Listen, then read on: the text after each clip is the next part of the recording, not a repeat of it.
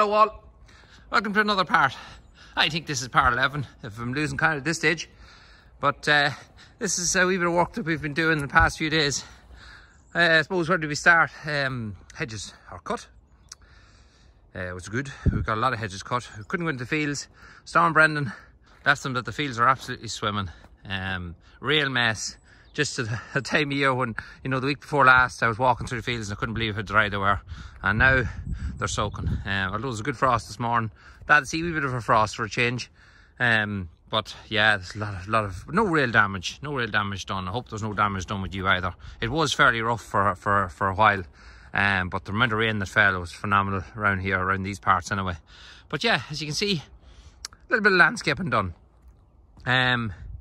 So what we've done was got a few load of gravel, and this is what I was telling you before about putting pass in here. I think it should work out well. We have a nice turning space there for silage stairs and things to go in. We'd probably mount a gate. We won't put a gate here at all. We'd probably put a gate here in here at the end, and put a post just in there, and then put a nice fence the whole way along the curve of that there and down to that tree. I put look, I said to the man that was doing the digging, maybe put a little bit of a drain or something there, and he did. And then when I came over and looked at it after, I thought to myself, I wonder did we actually need it. But if there's much water running out of it, what I probably will do is I will probably dig it deeper and put a pipe in it and fill it with shore and stone, and just leave it. Don't put topsoil on or nothing, just fill it to the top with shore and stone. It might look tidier then. And just catch any water that might run out of here, because we put quite a little bit of topsoil on that there. But everything worked out so nice, and it makes a big difference to the site. I don't know what it shows like on a video, but when you're here in person it does make a big difference to the site. ESB, we have a pole, we have a stay, we have ducting in, and we have poles down through our field. Our silage man is going to love that, because that is one of our silage fields. And it's nice to have a field that you can just fly around without having any obstacles in it. And unfortunately now we have two. That third one isn't actually in the field at the bottom. It's down in the next field, so there's two in it. But look, nothing you can do about that.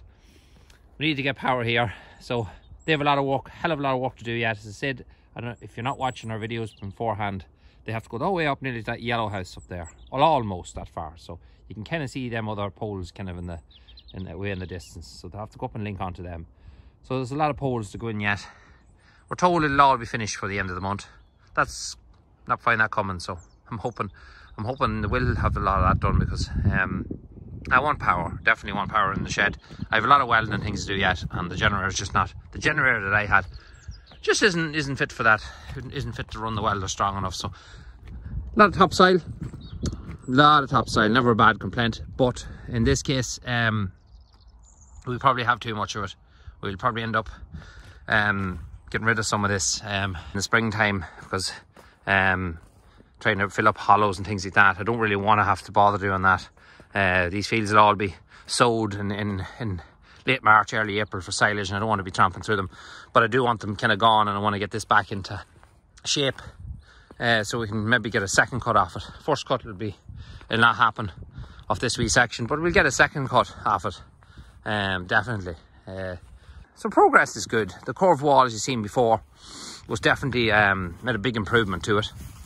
The ducting, anyone that's put in ducting, there's bound to be easy ways of doing it. I know there is different techniques, but we done it old school, and we run a high tense wire down a 50-meter ducting pipe, as you see there, so then we could tie on our rope and pull our rope back through it. Oh, what a nightmare of a job. I absolutely hate it.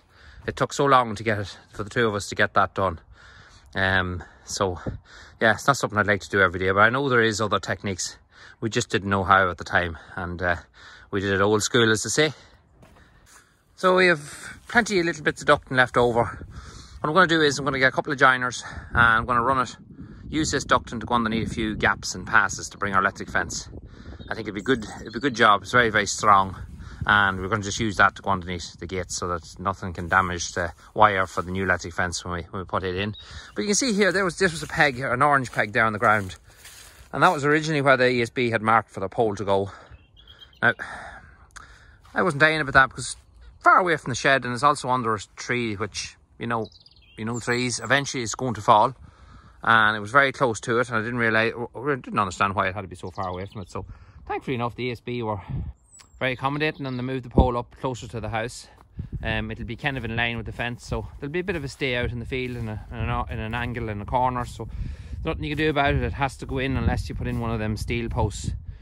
I suppose you could put in one of these steel posts that was mentioned to me, but we didn't. It's not going to make a huge difference. That stay will not cause much trouble whatsoever. It's not, especially in the angle that it's in, because it's kind of going with the curve. So there's just the remnants of the old gate. That was just where we used to latch it to there, and then it was hung here somewhere. So that'll be all closed up, taken away now, and fenced cleanly up to there. And it just cleans the whole thing up a little bit, leaves it. It definitely left it, giving me better ideas now what I can do with it, because I still have other things I'm learning as I go along, and thinking of different things as I go along that I can do in the future to this shed. And some of you who haven't watched some of our early episodes of this, a lot of people ask me, why did I not roof this piece here? Yeah, well, just as I was saying before, my intention is to roof it, but the way I want to roof it just doesn't work with Grand Spec, so it'll not be roofed for a while yet. It's just going to stay as it is. It's going to actually serve a brilliant purpose, because now in early March, mid-March, I'm going to bring over the heifer calves that are old enough, and I'm going to put them all in here, and I'm going to open that door, and I'll put my trot in there, and I leave the door open, and then go in and out. Then they've loads of room to run around, and they're not. It's easier for me to feed them. They can have their silage here, and the trot will be there, their drink will be there, and everything, and it gives them a bit of room. Like, calves do take up an awful lot of space at home, and when I get them out and get them in here, that's going to free up an awful lot of space for me, because I just know from years gone by that can be a headache when you get into March and so, when you're really packed with calves. That's when I'd like to clear out a few of them. So getting them over here, getting them ready to nearly go out for a few weeks just over here, will be brilliant. This gate here, see, I don't know, as I said to you before, I might take that gate off, and I might hang a small calf barrier for our calves to feed here as well. I don't know, but for now this is going to be adequate. They won't be fit to jump through it. The reason being is they'll be obviously bigger, but what I will do is I'll run just a piece of timber from there to there and screw it onto the bars, a flat piece of timber, just high enough to stop them from jumping, and we do that at home. It's quite easy, works 100%. So the cattle just finished their meal here. They're after being clipped there a few days ago. Made a big difference to them. You remember I had a problem with crows. Well, I had quite a big problem with them. As I say, they were going in, they were eating the meal, they were destroying the silage. Well, that problem seems to be solved. I came over here and I shot quite a few of them. I had no other option. I tried everything else. Nothing else was working. They were absolutely destroying the feed, destroying the cubicles.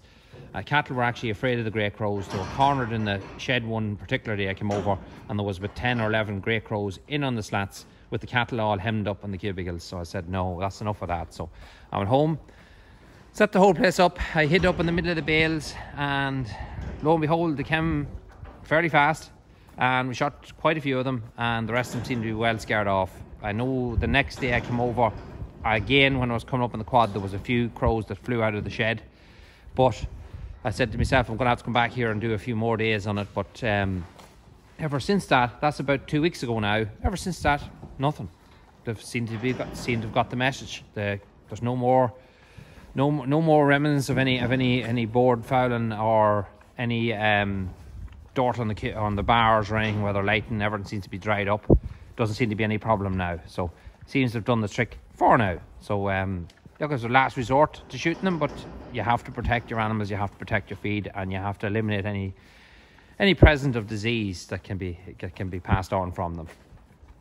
This time, hopefully we've more to show you in the coming weeks. ESB will hopefully have disconnected. We'll have lights on, we'll have camera up, a few bits and pieces to come. We didn't put on our head gate yet, as you can see, but I'm not doing any of that kind of work now until that we get power, because as I said before, the generator is just not strong enough, and that's one job you really want to make sure you do right. So I have it all planned out, and I know exactly now how it's gonna go on. And I thank you for everybody who did comment and give advice on Instagram and YouTube on how it's to be done. Got loads of photos and things like that.